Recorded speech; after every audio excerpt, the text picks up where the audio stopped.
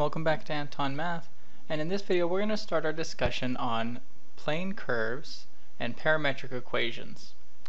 Now, if f and g are two functions defined on some interval I, then we say that the set of points f of t, g of t, so there's a lot of parentheses in here, but here my x is f of t, my y is g of t. I have all these ordered pairs, points in space, and this is for all t on the interval. So if I take the collection of all of those points, I get a curve, and we call that a plane curve.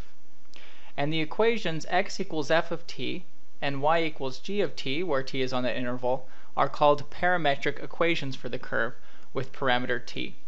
Now what parametric equations are in general are we're taking some curve in space, and instead of writing it as a function f of x equals x, or in other words, or f of x equals some function of x, or y equals f of x, to put it more properly.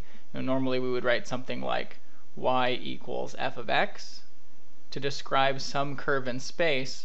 What we're doing here is we're writing two different equations. We have a y equals f of t and a y equals g of t. Now x and y are still going to work in tandem in these ordered pairs here, f of t, g of t, to create this curve in space. But now we have this new parameter t, whereas t changes, both my x and y are changing with some relation to that t. Now, usually we use t because usually t here is going to stand for time. A lot of these problems are used in physics or mechanics or engineering, all these places where we have a lot of things happening, and we can describe it in terms of how much time has passed. We can know where a certain point in space is or what the position of these mechanics are. So let's take a look at a simple example of a parametric equation. Let's say we're asked to sketch the curve given by the parametric equations x equals 2t and y equals t plus 6.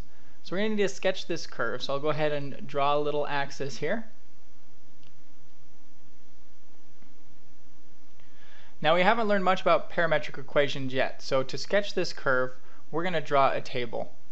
And we're going to find what some of these points are, x and y, as our t changes.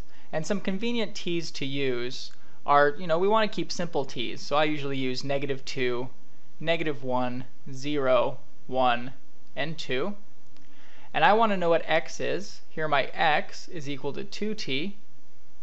And I want to know what y is, which here is equal to t plus 6, for each of these values of t. This is going to give us some idea of what this plane curve looks like. So if I plug in t equals -2, my x is -2 times 2, or -4. If I plug in t as -1, I get -2. If I plug in t as 0, I get 0. And because of this parametric equation for x, we see every time t increases by 1, x is increasing by 2, isn't it? So I can just fill in the rest of this. This is 2, 4. Now the same thing for y. When I plug in -2, I get y, which is t plus 6, is going to be 4. I'll have -2 plus 6. Plugging in -1, I have 6 plus -1, or 5. And really we see as t increases by 1, y is increasing by 1 at the same time, isn't it? So here I have my t's. T increasing by 1 means y is increasing by 1. So my next three are just 6, 7, and 8. So let's go ahead and draw these points out. We're going to trace these points that we found. My x is ranging from -4. So I'll say -4, we'll call this -2. We'll call this 2, and we'll call this 4. So I'm going from -4 to 4, while my y is ranging all the way up to 8. So I'm going to go ahead and block this into 2's. 2, 4, 6, and 8. So plotting these points, I have -4, 4, that's about right here. -2, 5, that's going to be about right here. 0, 6, 2, 7, that's about right here. And 4, 8, about right here. Now let's see how well I did. Can I draw a line through all these points? Not too bad. They're a little bit off on some of them, but this looks like a line, doesn't it? So we just drew out a couple of these points, and if we don't know what a parametric curve looks like, we can always draw out a few points, figure out what it's going to be, and here we see this is a line. The slope here is 1/2, because every time that y goes up by 1, x is going up by 2, isn't it? So that means my slope is 1/2. And my y-intercept here is 6. And we'll come back to this problem in the next video. But before we do, something I want to note is, one of the convenient things about these parametric equations is that they don't just tell me where x and y are, they also tell me how fast I'm moving and in what direction I'm moving. So for example, if I take t and I replace t with 2t, my parametric equations become x equals 4t and y equals 2t plus 6.